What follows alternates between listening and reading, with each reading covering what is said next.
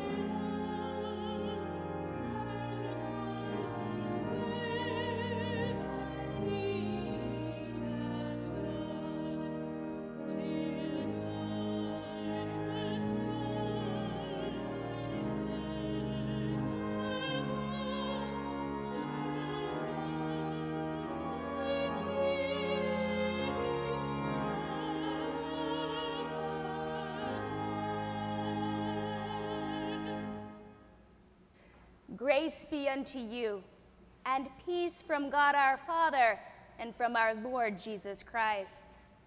Let the words of our mouths and the meditation of our hearts be always acceptable in thy sight, O Lord, our strength and our Redeemer.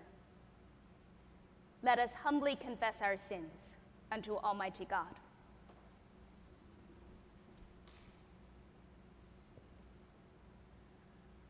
Almighty and most merciful Father, we have erred and strayed from thy ways like lost sheep.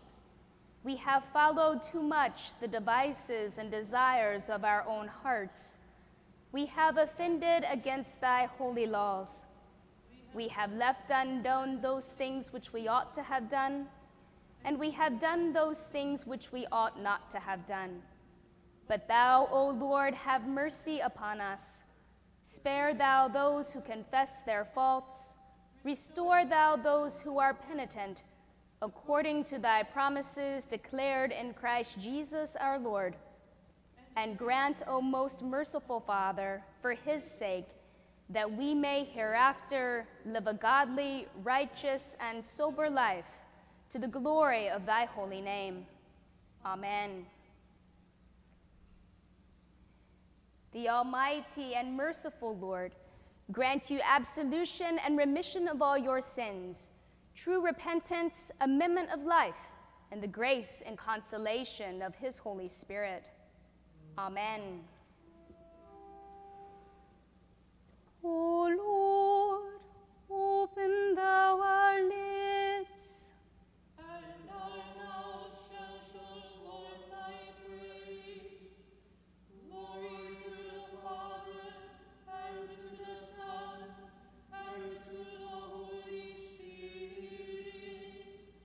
as it was in the beginning, is now, and will be forever. Amen. Alleluia.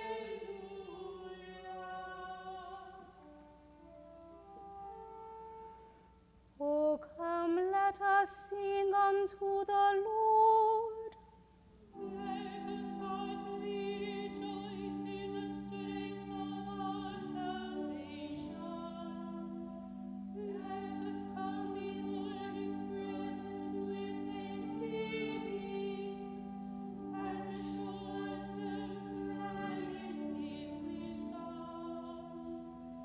For the Lord is a great God, and a great King above all gods. In his hand are all the corners of the earth, and the strength of the hills is his also. The sea is his, and he made it, and his hands prepared the dry land. O come, let us worship and fall down, and kneel before the Lord our Maker. For he is the Lord our God, and we are the people of his pasture, and the sheep of his hand. O worship the Lord in the beauty of holiness. Let the whole earth tell him of him. For he cometh to judge the earth, and with righteousness to judge the world, and the peoples with his truth. Glory to the Father, and to the Son, and to the Holy Spirit, as it was in the beginning, is now, and will be forever.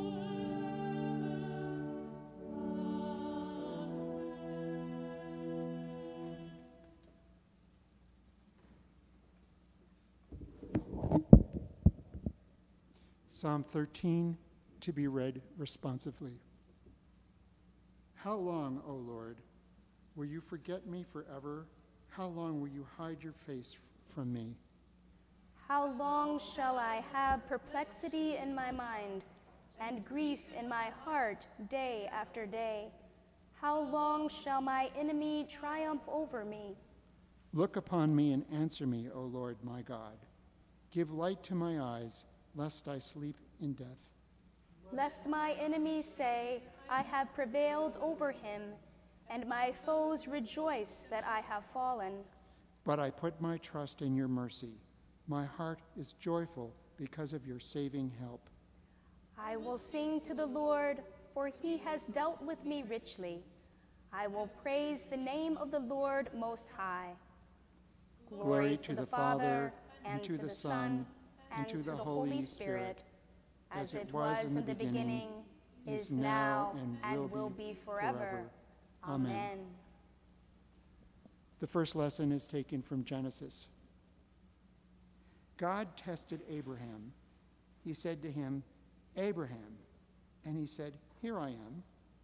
God said, "Take your son, your only son Isaac, whom you love, and go to the land of Moriah, and offer him there as a burnt offering on one of the mountains that I shall show you." So Abraham rose early in the morning, saddled the donkey, and took 2 of his young men with him and his son Isaac. He cut the wood for the burnt offering and set out and went to the place in the distance that God had shown him. On the 3rd day, Abraham looked up and saw the place far away. Then Abraham said to his young men, "Stay here with the donkey. The boy and I will go over there. We will worship, and then we will come back to you." Abraham took the wood of the burnt offering and laid it on his son Isaac, and he himself carried the fire and the knife. So the 2 of them walked on together. Isaac said to his father Abraham, "Father." "Here I am, my son." He said, "The fire and the wood are here, but where is the lamb for a burnt offering?" Abraham said, "God himself will provide the lamb for a burnt offering, my son." So the 2 of them walked on together. When they came to the place that God had shown him, Abraham built an altar there and laid the wood in order. He bound his son Isaac and laid him on the altar on top of the wood. Then Abraham reached out of his hand and took the knife to kill his son. But the angel of the Lord called to him from heaven and said, "Abraham, Abraham." "Here I am," he said. "Do not lay your hand on the boy or do anything to him, for now I know that you fear God, since you have not withheld your son, your only son, from me." And Abraham looked up and saw a ram caught in a thicket by its horns. Abraham went and took the ram and offered it up as a burnt offering instead of his son. So Abraham called that place, "The Lord will provide." As it is said to this day, "On the mount of the Lord it shall be provided."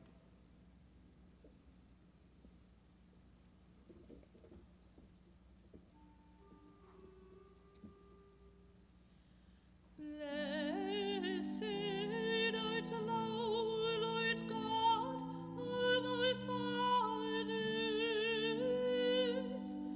praised and exalted above all forever. Blessed art thou for the name of thy majesty, praised and exalted above all forever. Blessed art thou in the temple of thy holiness, praised and exalted above all forever. Blessed art thou that beholdest thy depths, and dwellest between the cherubim, praised and exalted above all forever. Blessed art thou on thy glorious throne of thy kingdom, praised and exalted above all forever. Blessed art thou in the firmament of heaven, praised and exalted above all forever. Glory be to the Father and to the Son and to the Holy Ghost, as it was in the beginning, is now, and ever shall be,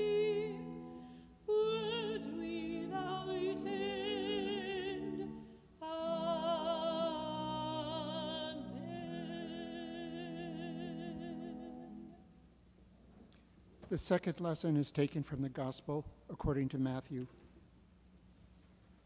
Jesus said, "Whoever welcomes you welcomes me, and whoever welcomes me welcomes the one who sent me. Whoever welcomes a prophet in the name of a prophet will receive a prophet's reward. And whoever welcomes a righteous person in the name of a righteous person will receive the reward of the righteous. And whoever gives even a cup of cold water to one of the little ones in the name of a disciple, truly I tell you, none of them will lose their reward." Thus ends the lesson.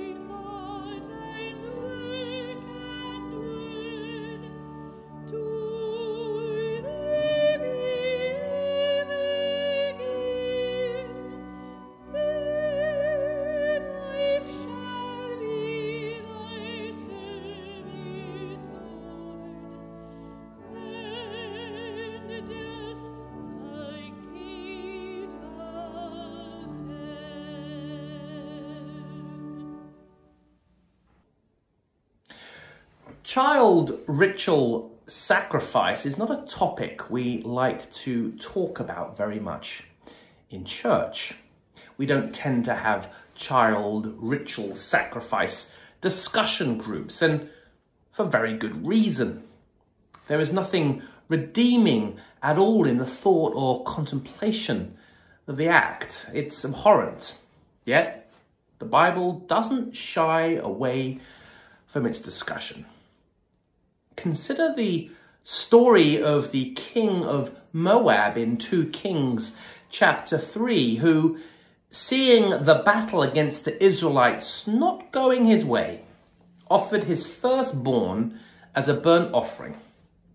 And we're then told, a great wrath came upon Israel, so they withdrew from him and returned to their own land. Or we have direct evidence of child sacrifice in Jerusalem in Isaiah chapter 30. It describes a horrible place called Topheth, where those still honouring ancient Canaanite practice would engage in the ritualistic killing of children. Now, I do understand this is not what we want to be talking about in these early summer days after the last few months we've all been through. But there we have it. And as so very often, the Bible does not shy away from the abominable side of the human experience. We can take some comfort noting the practice is never condoned within the roots of our faith. Indeed, the name of the place Topeth became synonymous with the developing notion of hell in our own Christian theology.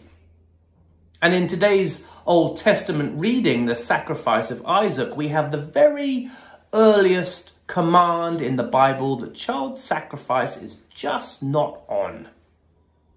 That this morality tale of a startlingly willing Abraham and his terrified son Isaac indicates in this newly covenanted faith, barbaric ancient Near Eastern practices can be left behind, that Yahweh does not demand the extinguishing of the youngest of lives in any way. Within this new covenant, then, there is a renewed faith that offers new horizons, new ways of being, with new practices of devotion and worship that sets new levels of conduct within the body faithful. It may be unfashionable to suggest these days, but here we have direct evidence that the emerging Abrahamic religion and the root of our faith is a civilizing force, and a force that pushes forward and elevates the moral good. Tell your atheist friends that little zinger and see how that goes down. Much later on in the Old Testament, and leaving behind the time of the founding of our Abrahamic faith in the consciousness of early human history, the question of child sacrifice rears its ugly head once again. But this time, with thankfully a much less dramatic resolution than our story from Genesis this morning. And there's no poor ram stuck in the thicket this time around either. It comes from the book of Micah, and I imagine many of you are familiar with the passage. It provides an illuminating look at the possibilities of human behavior and the life faith calls us into. From chapter 6. With what shall I come before the Lord and bow myself before God on high? Shall I come before him with burnt offerings, with calves a year old? Will the Lord be pleased with thousands of rams, with 10,000s of rivers of oil? Shall I give my firstborn for my transgression, the fruit of my body for the sin of my soul? He has told you, O mortal, what is good, and what does the Lord require of you but to do justice and to love kindness and to walk humbly with your God? What does the Lord require of you but to do justice, to love kindness, and to walk humbly with your God? Last Sunday evening, the high school youth group met via Zoom, of course, and we began to address what was going on in the city and the wider nation with regard to race relations, a dialogue about the movement Black Lives Matter, and the opportunity or chance at reconciliation, healing, and the finding of a new civic peace. I was encouraged by their witness, their truth-telling, and their at times brutal honesty. They reflected in their own individual ways differing narratives of what might be possible and what might not, and the challenges, difficulties and roadblocks we may all face ahead. I was particularly taken by one comment from one of the teenagers who simply said, all we can do is start with ourselves. It has to start with us, and we have to work as individuals on our behavior and let that begin to bring the change forward for all of us. I have to admit, I was taken aback for a moment by the profound wisdom and insight of this high schooler. It rings so true, doesn't it? That we have to start with ourselves, and God willing, things will then follow. And Micah's prophetic words about that work and action perhaps speak more loudly to us today than perhaps at any other recent time in our collective memory. The imploring to practice justice, to love kindness, and to walk humbly with our God offers us a roadmap forward as we navigate these exceedingly tricky and turbulent times. Micah's 3-point zinger, as I like to call it, is right up there with the most memorable teachings from our Lord and Saviour, I would argue, up there with the Beatitudes, the Golden Rule, and the relentless gospel call to look after your brothers and sisters by first loving yourself. Excuse me. Like the tale of Abraham and Isaac, Micah makes it quite clear that we need to move beyond ancient practices of ritual sacrifice and slaughter, that there are new commandments uncovered and made manifest by new covenants with the people of Israel that move us all onto a higher plane of moral understanding, to walk humbly with God, practice kindness, and seek justice without the killing. And we can take this into our days today without question. Imagine a world where any individual, from the most powerful in the land to the most troubled and distraught, engages in an inner spiritual dialogue with the words of the prophet Micah. Imagine a world where we find ourselves more concerned about the life and prosperity of our fellow brothers and sisters, all children of God, rather than turning a blind eye to their death and their suffering. Simply imagine a world centered on the nurturing and abundance of life, with people of faith focused on kindness and justice and humility under the easy yoke and light burden of their God. And with the leaders of those people of faith intimately concerned with any unwarranted sacrifice or needless death. Abraham and Isaac is a morality tale that calls us to a higher purpose. It calls us to a more civilized and balanced, a less brutal and death-ridden world. Towards the end of the Hebrew Bible, Micah confirms this call to life over death, to kindness, to justice, to humility under one God. And our gospel faith of Jesus the Christ breaks this out into the open for all to see. So let us all pay attention. Let us all start with ourselves, as our Incarnation high schooler reminds us. And for the love of the good Lord, let's get to work. Amen. We continue with the Apostles' Creed. Let us stand and profess our faith together.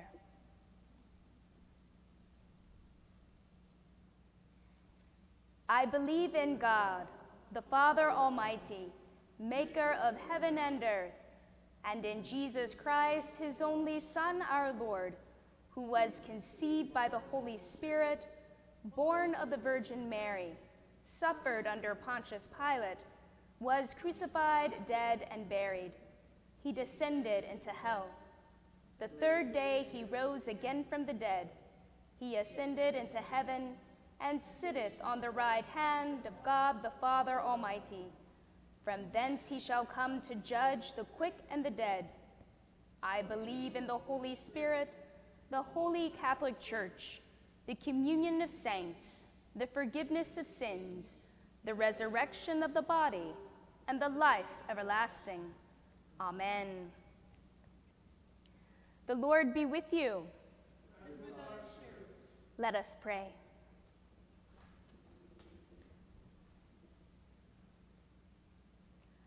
Our Father, who art in heaven, hallowed be thy name. Thy kingdom come, thy will be done, on earth as it is in heaven. Give us this day our daily bread, and forgive us our trespasses, as we forgive those who trespass against us. And lead us not into temptation, but deliver us from evil. For thine is the kingdom, and the power, and the glory, forever and ever. Amen. O Lord, show thy mercy upon us, and grant us thy salvation. Endue thy ministers with righteousness, and make thy chosen people joyful. Give peace, O Lord, in all the world. For only in thee can we live in safety. Lord, keep this nation under thy care, and guide us in the way of justice and truth. Let thy way be known upon earth. Thy saving help come on all nations. Let not the needy, O Lord, be forgotten, nor the hope of the poor be taken away. Create in us clean hearts, O God, and sustain us with thy Holy Spirit.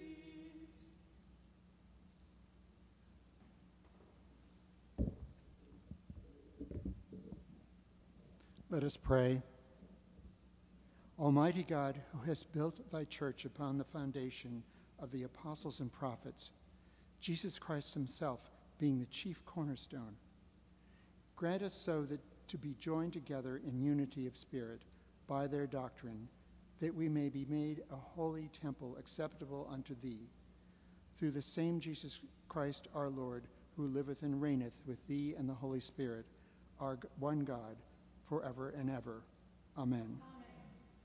O God, who art the author of peace and the lover of concord, in knowledge of whom standeth our eternal life, whose service is perfect freedom, defend us, thy humble servants, in all assaults of our enemies, that we may surely, trusting in thy defense, may not fear the power of any adversaries, through the might of Jesus Christ, our Lord.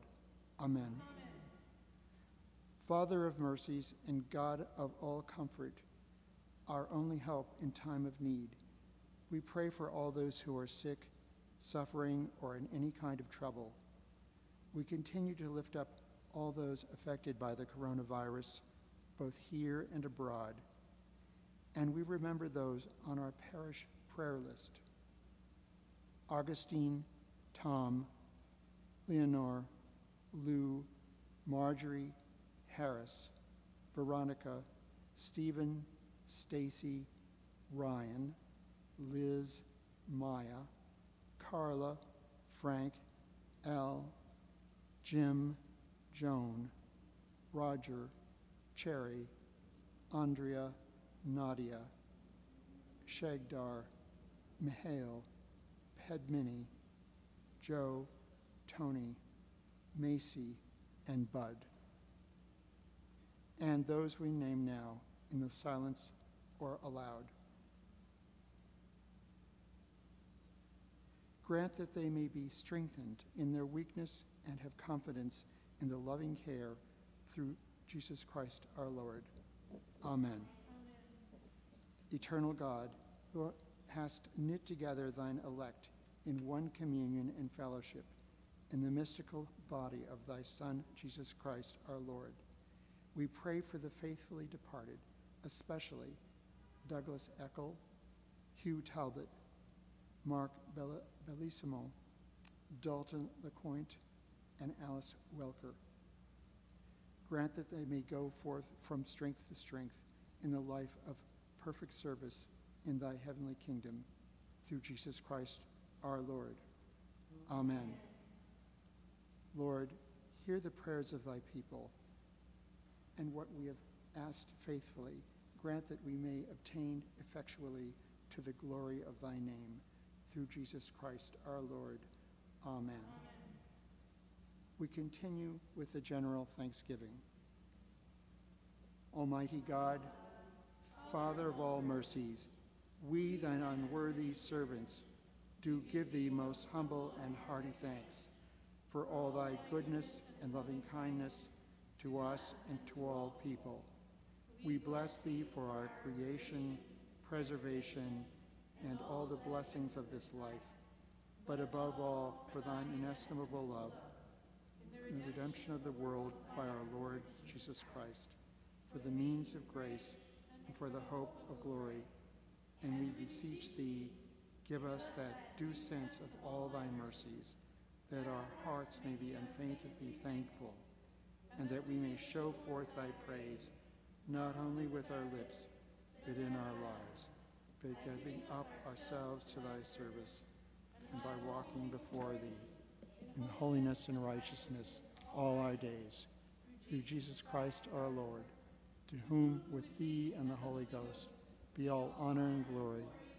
Amen. Amen. The grace of our Lord Jesus Christ and the love of God and the fellowship of the Holy Spirit be with us all evermore. Amen. The peace of the Lord be always with you.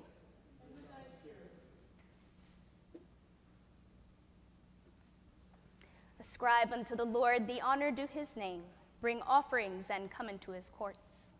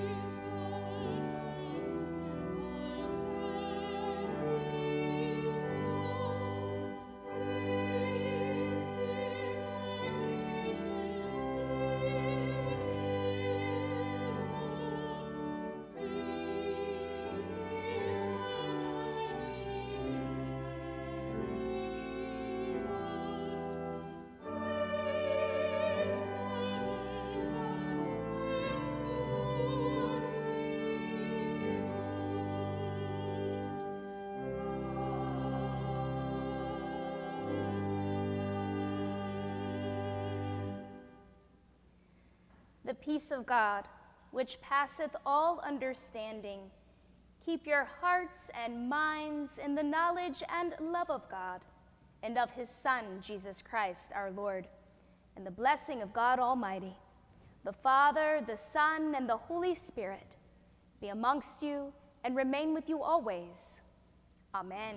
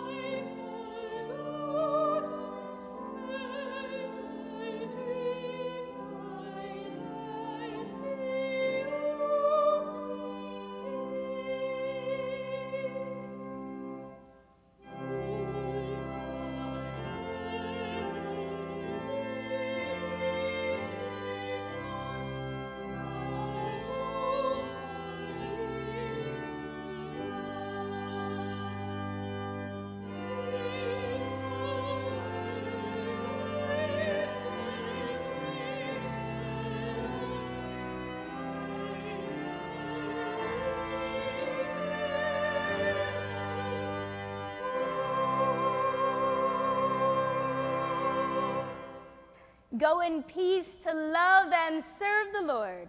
Thanks be to God.